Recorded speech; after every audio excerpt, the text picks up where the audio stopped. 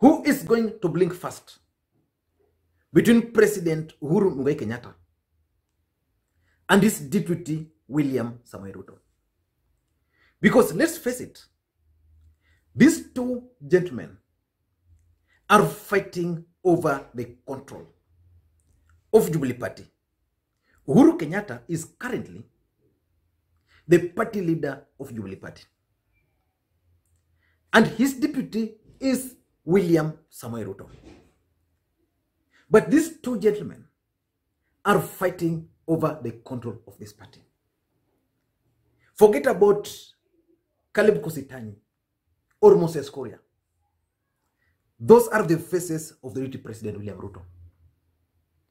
Forget about Raphael Tuju or David Murade. Those are the faces of President Uhuru Kenyatta. And something very interesting happened yesterday. And we all know that of late, there has been high voltage campaigns, high voltage politics in Jubilee Party. Because Raphael Tuju had initiated the process of kicking out the allies of the deputy president William Samoei Ruto from a key organ of Jubilee Party referred to as the National Management Committee. And the deputy president himself dismissed those moves and initiated the process of reversing that move.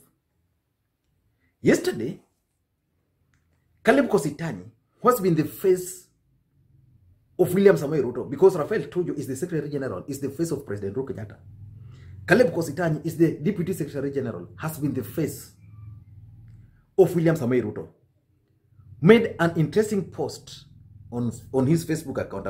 The so-called deep state through Tuju, have put a paid advert in tomorrow's paper nominating the 5 to replace 3, thus ignoring the Jubilee Party constitution that requires the National Management Committee nominee to be NEC members first. Why is the deep state, he's also emphasizing that, why is the deep state scared of calling a NEC or PG meeting? Deep state, is repeating it again, is actually scared and is hell-bent on breaking the law. Quote, here we come. So when Caleb Kositany made references to deep state here, and not Tuju, he was actually referring to President Uhuru Kenyatta. And then, after some time, Moses Kuria also made another post.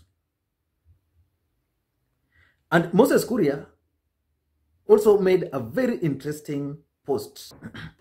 This is what Moses Kuria posted. Despite the ruling by the Register of Political Parties, ODM Special Envoy in Jubilee, Raphael Tuju, has placed a notice in Saturday papers with irregular changes in Jubilee National Management Committee. So Moses Kuria is now referring to Raphael Tuju as ODM Special Envoy, not because of anything, but because Raphael Tuju is a Luo, which is okay. And is continuing, we are at the onset on a budget and finance bill process in Parliament, and we need peace and space without political sideshows. Anyway, war has been declared. It will end in tears. So if you listened to Moses Kuria, he's also alluding to a war which has been declared. These two gentlemen are allies of the deputy president. And if you want to read the mind of the deputy president, it's easy. Just go and follow Dennis Itumbi. He normally makes certain updates on his Twitter or Facebook. And this is what Dennis Itumbi also posted.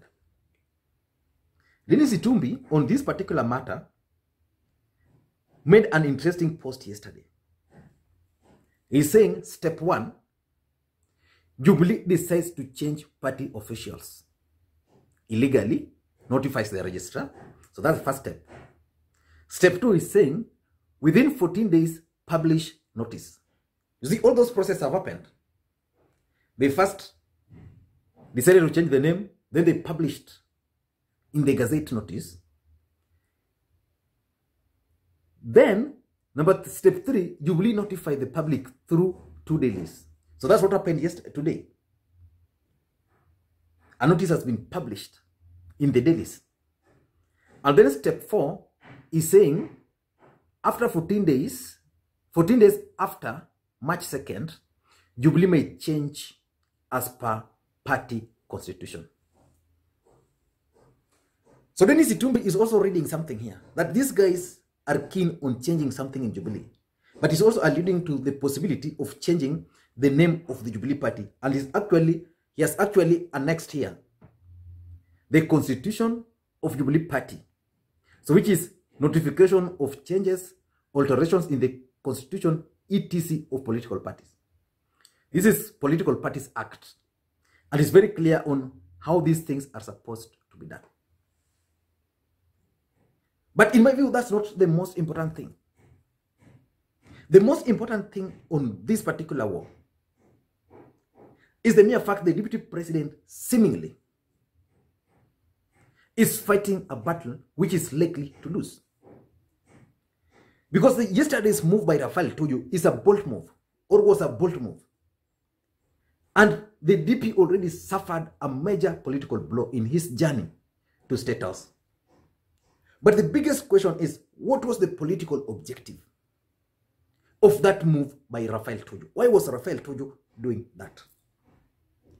In my view, Raphael Tuju was on a mission and he was just a messenger. Because you all remember that Raphael Tuju has maintained and repeated it severally, that is acting under the instruction of the party leader. So what is the game plan? In my view, the game plan are 3 or 4. Number 1, the first message which is being sent out is that Uhuru Kenyatta, as the party leader of Jubilee Party, is not keen on losing control of Jubilee Party. Uhuru is not going to lose control of Jubilee Party. Uhuru is not going to hand over Jubilee as a political party to William Samoei Ruto. This is something which the deputy president and his allies must get right into their heads. Uhuru is not going to lose control. Whether Uhuru is going to support the deputy president for the presidency, he will still be the man in charge of Jubilee Party. Whether Uhuru is going to support Raila Odinga, still is going to be the man in charge of Jubilee Party. And whether Uhuru is going to support someone else, let's say even Mutahi Kagwe, even Raila Odinga, even Mutahi Kagwe, even Gideon Moi, or even Fred Okengo Matiang'i, he's not going to lose control of Jubilee Party. So if I were to advise the DP, I'd give him a very simple advice. Please retrace your roots and the mistakes. Then talk to President Uhuru Kenyatta. Find a way of reconciling with President Uhuru Kenyatta. And then figure out how you can work with him under Jubilee Party with the full knowledge that is the guy who is going to call the shots. And the alternative is for the DP to just form his own political party. So that's number 1. The second message which I'm reading out of this move is that Raphael Tuju is working under instructions. And is also working under a script. So the game plan ultimately is for Uhuru to control Jubilee Party. But Raphael Tuju is just a messenger. And I've never understood why the allies of the DP have refused to accept that Raphael Tuju is just a messenger in this. And is delivering a script. The script began. First of all, David Murade resigned. And this is the only political party where I've seen someone resigning and coming back, like ukienda kwa choo unatoka alafu narudi. So David Murathe resigned publicly as the vice chair of Jubilee Party. He went.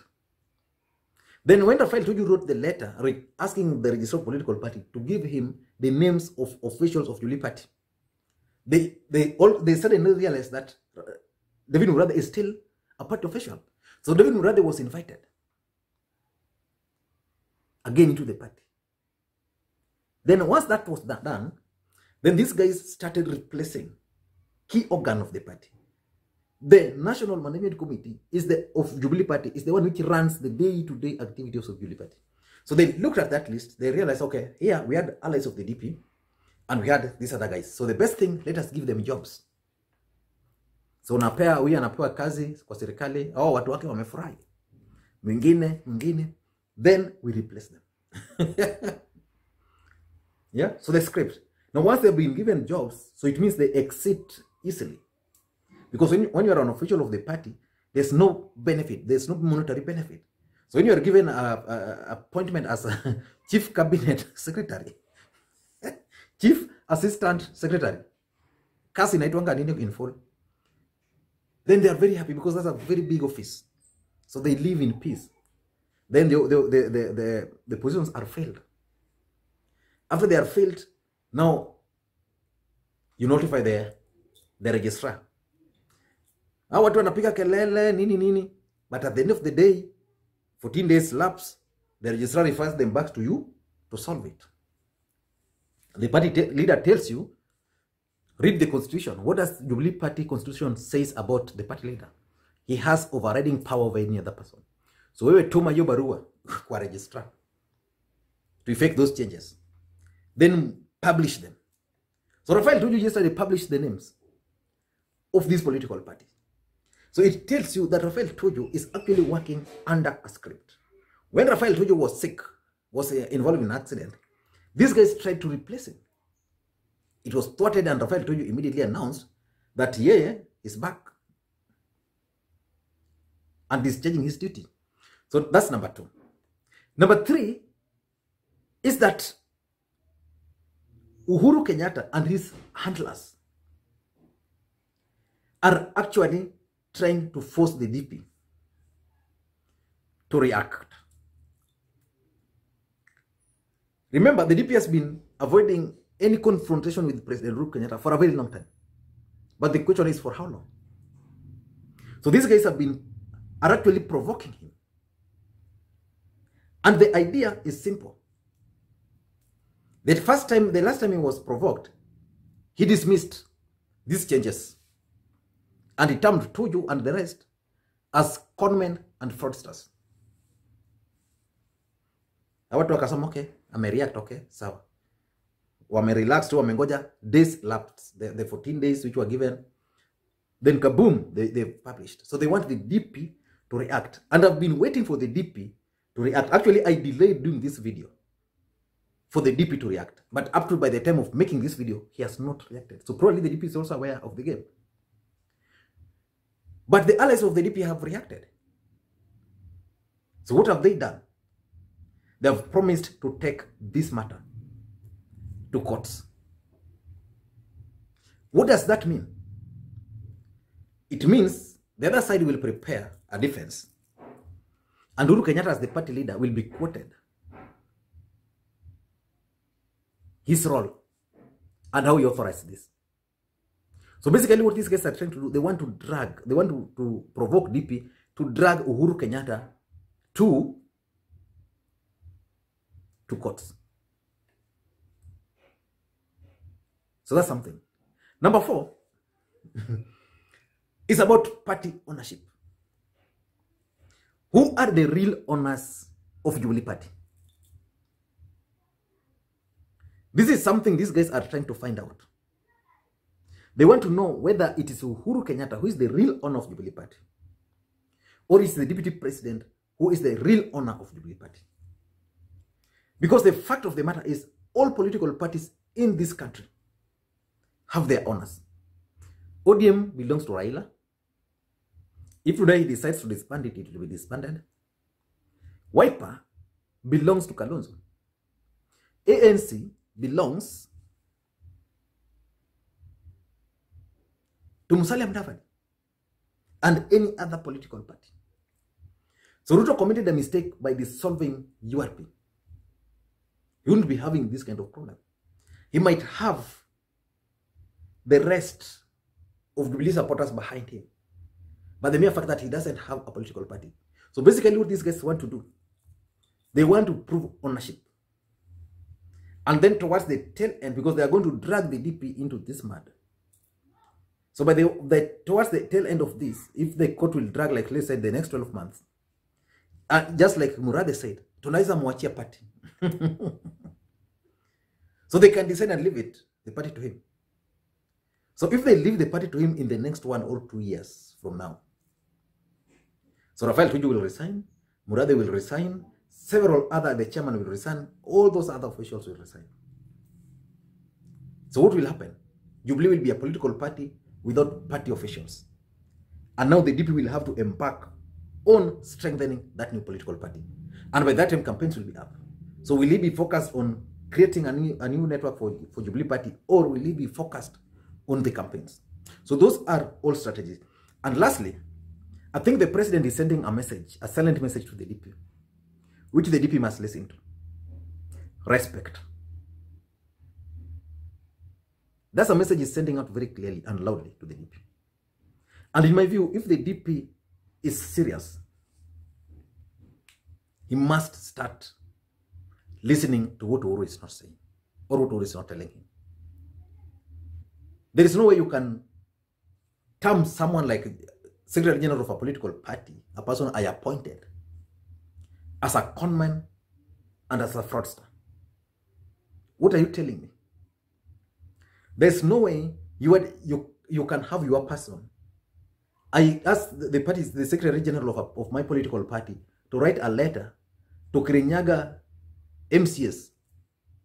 Then you ask your man to contradict that. Is that how to manage a political party? That's the message the DP, the president, is sending to the DP. I don't know what to think, but in my view, those are very strong 5 messages which are being sent to the Deputy President William Samoei Ruto. And if he's serious about running for the presidency in 2022, he must rethink, form a political party now. If that can't work for him, then he must look for a way of reconciling with President Uhuru Kenyatta. And if you're bumping on this video for the first time, I want you to take a second or two and hit the subscribe button so that next time we produce a video like this, you get notified. And on this channel, I always ask people for just one single favor. Help me create interactions. How do you do that? Give the video a thumbs up, or you give the video a thumbs down. So if you like the video, just give it a thumbs up. If you don't like it, thumbs down. Because from there I'll know, oh, hii video haikuwa mzuri, watu wako wamependa. Hii watu walikuwa wamedislike wengi, kuna shida. But kama hii walilike wengi, so it means I can create more engaging videos for you people. But the other alternative, the best one, is just to drop your comments. So what do you think? What message do you think the president is sending by ignoring all the moves by the DP to stop the changes in Jubilee and effecting them? And lastly, we are creating we are creating a website, a blog, where we'll be churning out news as they arrive. So we are still experimenting a lot of things. It was supposed to be up fully by yesterday, but it didn't, because there was something we were trying also to do. Hopefully by Monday, everything will be fine. But I want you to take your time and check it out, www.vuguvugu.com. Just check it out, then you can give me your feedback, your honest feedback on what you think. Thank you guys, and please, may you have a good day.